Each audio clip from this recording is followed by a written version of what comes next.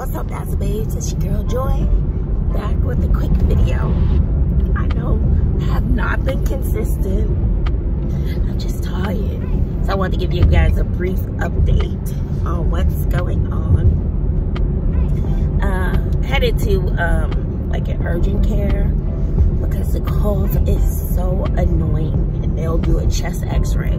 Now if I was to go to my regular doctor, then I have to take the day off from work and blah blah blah. But I had a chest x-ray done, I think in like May, and it was fine, but I've been coughing since March, and I had COVID in March, but the cough has not gone away. They'll probably do another COVID test. I don't think I have COVID, and a chest x-ray. So we'll see what happens there. Then with the infusion, it's weird, but I was on the phone again with my insurance, and everybody wanted to pass the buck. I was transferred over 4 times, and then I'm back to where I started. I was like, miss, I've been transferred so many times. I've been trying to get an infusion since October, and then I started having dizzy spells here and there. One morning I had duty. I had to lean against the wall. They don't last, but I just had to get my bearings until it passed. And I never had those symptoms before. And just tired. So it's like I can muster up the energy to get through the school day, and I'm not as energetic. But by the time I leave, I'm just wiped out. I can't do this. I can't do this. No, she went more. I can't do this. I can't do this. I can't do this. I can't. I can't. Weekends, honestly, all I want to do is stay in bed. So one lady said she would call me back, and she wrote down some questions. I was like, okay, if the doctor is not going to accept a prescription for the infusion, then where can I go that will accept it? I said, because this is ridiculous. So long story short, I don't know. My insurance, I don't know. I don't know. Somebody is sending the Medicaid or shipping the Medicaid or the medicine to an infusion center, to my hematologist, and it'll get there either tomorrow, Monday, or Tuesday. Martin Luther King Day, I don't work.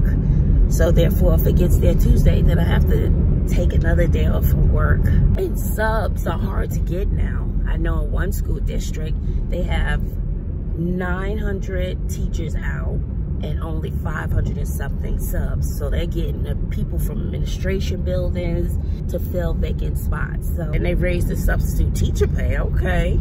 And so, you know, to get a sub is not easy. So we'll see. It is what it is. I mean, I gotta do what I have to do for my health, right? So I started coughing in here, and I had to pull this mask down. I couldn't breathe. So I just did a chest x-ray. He wants me to see my regular doctor, to see a cardiologist, because when I lie down, the coughing is worse. And so he says that could be a symptom of something else with the heart. And a pulmonary specialist, he said, because 10 months is too long to still be coughing. I know I look a mess, don't worry about it, child. Yeah, no, I clean up. So I'm waiting on the chest x-ray results, and we'll see and go from there. Blood pressure, he said, is a little high, which the cardiologist will be able to, you know, help with that. And then he's gonna give me a new pump, something a little stronger, because the albuterol is really not working. So we'll see how that goes. We're gonna figure this out. All right, keep you posted.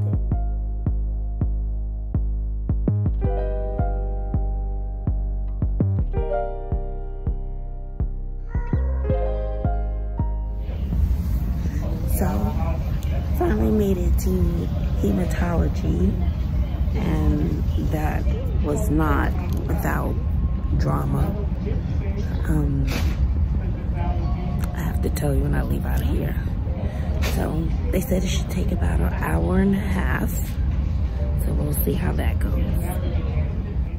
She just did my blood pressure high. So I go to a cardiologist next week. But I also think that it's been COVID related. But I don't know. Heart disease runs in the family anyway. So we'll see. So a steroid treatment is given first. And then after the steroids, they started the iron. And this is the iron portion being completed. So that I'll go back next week for another dose. So I just finished at the oncology rheumatology office. It's a place where you go get infusions. It wasn't as private as the other place I went to. I go back next week. So next week I'll be seeing cardiology and coming back here. So I'm gonna take a half a day off of school. I don't like to leave my kids. But, you know, I got to do what I have to do to make sure, you know, the batteries are still going, working. You know what I'm saying? You know what I'm saying? So, we got here. I had a 9 o'clock appointment.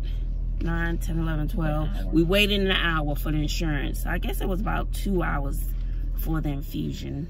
A little uncomfortable. So we'll see. Hopefully by the second dose I'll be feeling better. So, and I'll come back and do that next Friday. So I have 2 appointments on Friday. So I will keep you posted on that. Hopefully, you know, this will alleviate some of my extreme fatigue. My blood level was super low. My iron level was super low. They thought I was in the hospital when they got my labs back. They was like, "Are you in the hospital?" I'm like, "No."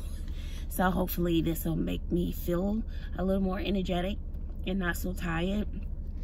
But the doctor said if I was to go for a blood transfusion at the hospital, it takes about 3 months for that to kick in.